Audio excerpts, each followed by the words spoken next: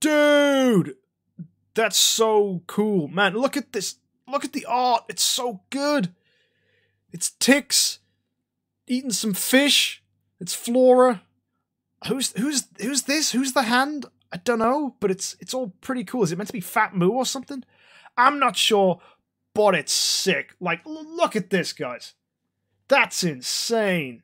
Hello friends and fellow gamers, it's MKxJUMP here, and in today's video we're checking out this week's brand new event. I'm very excited to share it with you, but before we do, I'd love to give a shout out to 3 new individuals who've decided to back me on Patreon. Fishy, PTP, and Anthony Capane, thank you so much for your support. If you want to be like them and pledge to me on Patreon, you can find the link up there in the top corner of the screen or down below in the description for more details. But anyway guys, let's go check out this week's event for Idle Heroes.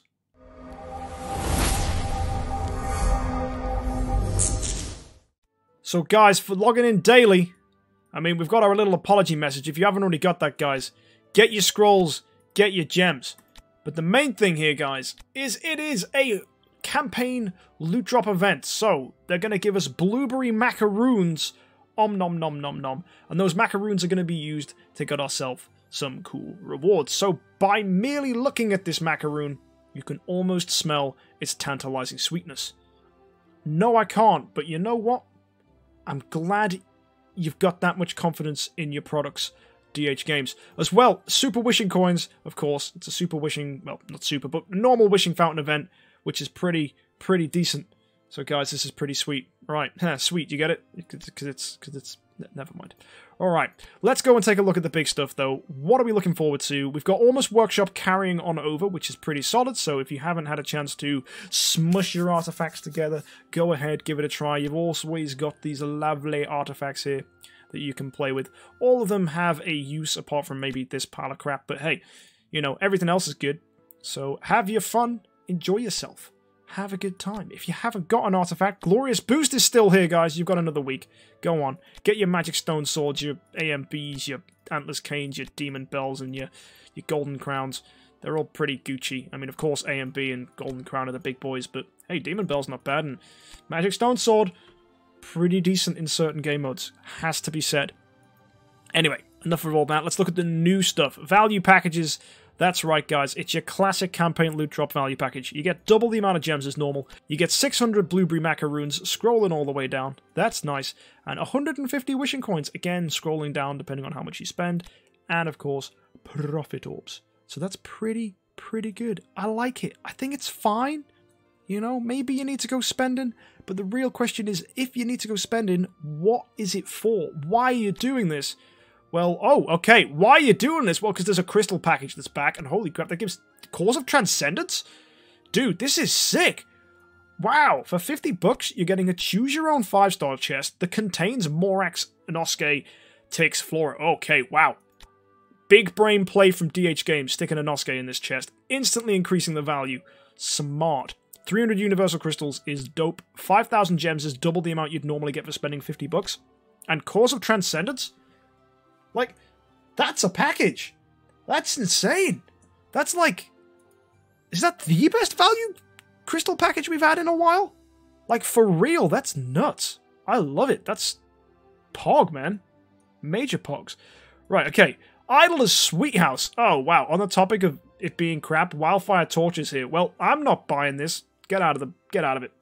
No one cares. Right, Carry, interesting, okay in PvP. Not really got a use in much other areas of the game, unless it's, you know, you're fighting enemies you need to steal energy from, but that's like, I mean, it's Carrie. What are you going to do? Like, she's a great hero. Like, she's a phenomenal hero. But, like, it's Carrie. I see why she's here, but not exciting. Flora? No way. Nah, I'm good. Leave it. Leave that hero for June. That's June's hero. Not interested. The only hero that's remotely interesting here is Sia, and that's mainly because she has a Transcendence version, so if you need more copies for your Sword Flash, there you go. Skin? Nah, boring, next. Main thing you want to go for, guys, is Profit Orbs here. There's nothing really jumping out to me. I mean, maybe if this was like Russell or Drake, that'd be cool, but I mean, it's Carrie, hey-ho. I mean, maybe some people need another copy of Carrie, that's fine. Maybe I'm just a bit disenfranchised because I already have 2 copies of E5 Carrie. Maybe it's just me reflecting my privilege into this event. But generally, a lot of people that don't have carries probably don't want to be going for her anyway, because if you're like a mid-tier player that doesn't really spend much money, I think you can get a lot more value from other heroes than carry. But hey, if you're a big spender that wants to go crazy in PvP, maybe carry's going to help you out. But even then, there's a lot of great teams out there at the moment that don't run carry at all. So, just saying. Alright, anyway, Prophet Orbs are the main thing you probably want to go for here. Potentially Heroic Summon Scrolls if you can. And holy crap, that's new! You can trade in your Cornucopias for a Glorious Relic? Oh, that's nice. So if any of you were silly enough to forget to use your last Cornucopia, you can go and get one Glorious Relic. That's a nice little... lol, you done messed up, here's a Glorious Relic. That's quite funny. I find that quite humorous. Actually, no, it's not a lol you done messed up, because actually some people may have needed to save dice to get to the next stage, and also had Cornucopias travelling over, and because the event ended immediately when you'd get those dice cashed in, that's good. Actually, no, so that's nice. To people that were just on the cusp and had to save dice, that's okay if you've got Cornucopias sitting on there. That's DH Games thinking about the little guy. Maybe they could have made it 3 because that was the average you got. I think 1's a bit cheeky. But, you know, at least you get something. At least you're getting a relic for it. So that's pretty solid. So let's go take a look now. Wishing Fountain event. Alright, King Barton. Interesting. He's probably the best reward we've had in Wishing Fountain for a while. It's not amazing, but he's there. That's cool. And you get 2 Prophet Orbs, another 2 Prophet Orbs for getting to 100. For getting to 200, you get 2 more Prophet Orbs, and of course you get the Super Wishing Coins. But that's kind of the only reason you're really going to be spending your Super Wishing Coins, is to get your hands on, on your Prophet Orbs, right? That's kind of the way to go. Let's have a look at this mysterious chest. What's that going to give us? Anything fancy? I sure hope so. So, first chest. 5 Heroic Summon Scrolls, plus 5,000 Heroic Promotion Stones. That's good. You want that. That's good value. I say this every time. 100 gems for an heroic scroll is pretty good. 1,500 gems getting you 4 Prophet Orbs, 10k monster parts. Again, that's a pretty good deal. Not gonna lie, that's basically slightly like what? It's 4 for the price of 3, pretty much. So that's fine. What are we looking at now? Okay, Skin Shards pack, Chaos Stones, 2,500. Not really worth it. I don't rate this too much. I don't think it's probably worth your time investing in this. I think there's much better things you can spend your gems on, so that's a hard pass from me. 4,000 to get 35k Magic Dust and an Elite 5-star Hero Shard could be good, because they've cleaned up the 5-star Hero Shard pool. They've removed some more heroes, so they've made it a little bit better for us. 35k Magic Dust as well is definitely worth the 4,000 gems if you need the Magic Dust. So if you're in a situation where you want dust, that's interesting. But hold your horses, guys. Wait, because the 8,000 chest, look at this. This is beautiful. That's like, oh, happiness in a box. 8,000 gems, getting you ticks and 30 glorious relics and 30k guild coins. Finally, the 8k chests are back up to fine form. Alright, the last time we had a chest this good, it was Amun-Ra. 30 relics, 30k guild coins. DH Games, just give us chests like this. 30 relics, 30k guild coins, and a stonking hero, right? That's what we want. Tix is a big boy. Even though he's quite short, he's a big boy. Right? Having all that in there for 8k is beautiful value. That's the kind of mysterious chests we want to see. Right? That's the stuff we want. That's the content we play this game for nice, juicy stuff like that. But you guys are telling me you want to see the event preview. That's fine. We'll do that. Shelter mission is the thing they want me to show you. Take a look at this. Look at that. Penny, Garuda, Nakia, and Gustin. Alright? The big standouts here are Penny and Garuda. For early players, that's massive. Sleepless and Gurk, get in the bin. Forget them. Rubbish. Nakia, basically food at this point. I mean, you can try using her. Go ahead. But fodder her off at 10-star. You can use her as a 10-star support and then feed her away later on in the game. That's totally fine. But then again, I wouldn't even build her as a 10-star support, to be fair. There's better 10-star supports. And then Gustin, to be fair, he's an okay 10-star support. I mean, cleaning up your heroes is nice if he gets an active skill off. If you ain't got those carries to steal in his energy, a Gustin active skill is actually pretty good. So, they're okay.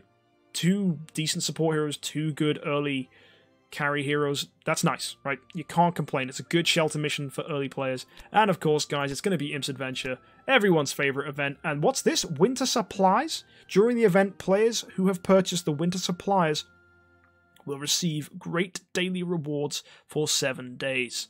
Rewards will be sent via mail. I'm guessing, guys, just guessing, that's going to cost gems. Or money. Or both.